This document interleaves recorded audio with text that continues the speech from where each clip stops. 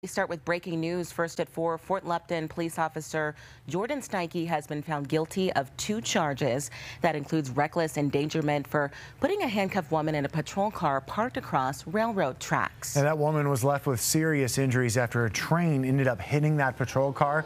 A train engineer said after the collision, it still took about 3/4 of a mile for the train to come to a complete stop.